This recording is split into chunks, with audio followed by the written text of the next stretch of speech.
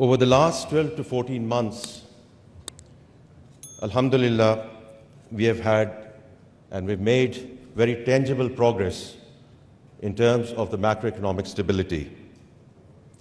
By the time we closed the last fiscal year, and as you know, our fiscal year is from July 1 to June 30th, all macro indices reflected this progress. On the fiscal side, we were in primary surplus. Our current account deficit was less than $1 billion, a stable currency, foreign exchange reserves, which had dipped to 2 weeks of imports, were up to over 2 months of import cover. The downward trajectory on inflation, and I'll come back to that in a moment, reduction in the policy rate, and all outstanding dues to our foreign investors got paid before we started this fiscal year.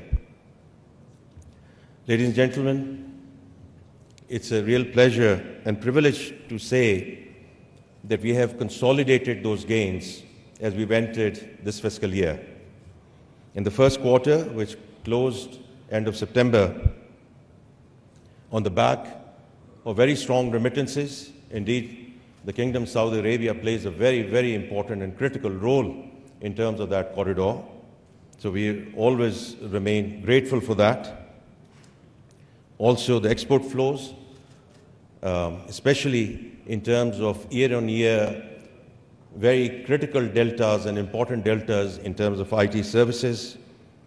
Inflation, which had peaked at 38%, for the first time in September, all indicators, whether it's the headline inflation, whether it's the core inflation, whether it's average inflation, Alhamdulillah, came down into single digit, and we were at 6.9%, and inshallah that trajectory will continue as we go forward. And on the back of that, we have seen the reduction in the policy rate. There's more to do on that front.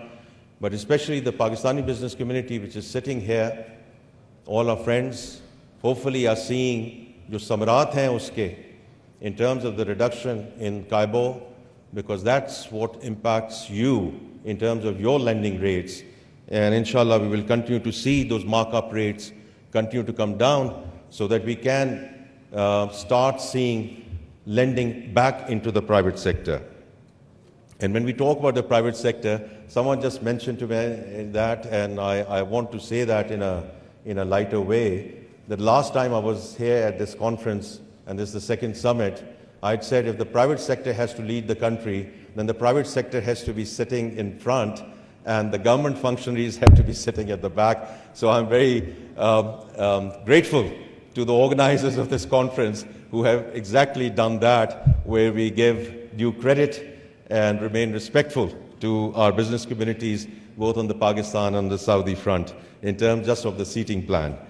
Now coming back to the economy at the moment, now what we've seen is, on the back of this macroeconomic stability, we have seen credit rating upgrades.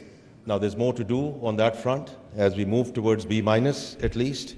We have seen institutional flows coming back into the country, both on the debt side and on the equity side. And yesterday, we actually saw an all-time record high of Pakistan Stock Exchange. As a finance minister, I am slightly cautious about taking credit for the stock market, but it is a data point, and I thought it was important to mention that data point.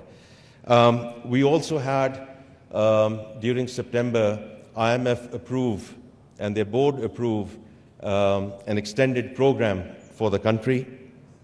It has really two implications and two reasons why we wanted to go into this extended program. One was to bring permanence to the macroeconomic stability, and I just mentioned a few things which are happening on that front. And the second thing is to execute the structural reforms which have been elusive in this country. Under the guidance of Prime Minister Shehbaz Sharif, we are now well underway in terms of structural reforms, whether it's on the taxation side, whether it's on the energy side, whether it's the state-owned enterprises. And we are very clear in the government that the government has no business in being in business. The government has to provide policy framework and policy continuity. It's the private sector which has to lead this country, and therefore we welcome all the delegates from Saudi Arabia, because this sort of re-emphasizes the importance that we put in terms of B2B businesses as we go forward. And we are very clear, we need to execute these structural reforms. We are very committed to these structural reforms so that we can get from stability to a path of sustainable growth, inshallah. Ladies and gentlemen, Excellency, Deputy Prime Minister, we are at a good place on the economic front, and we are open for business. As the ministers who would follow me and Minister of Commerce has already made a very strong, put a very strong proposition in terms of why Pakistan is a very important destination for investments, inshallah, going forward. I would like to just conclude by thanking Kingdom of Saudi Arabia, the Royal Court,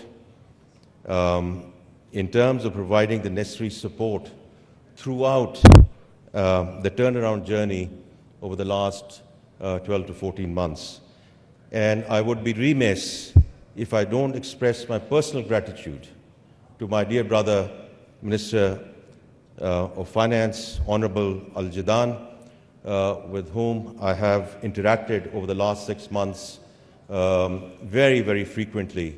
And I do want to, as I said, express my sincere appreciation and gratitude for his personal guidance, his engagement in terms of where we are.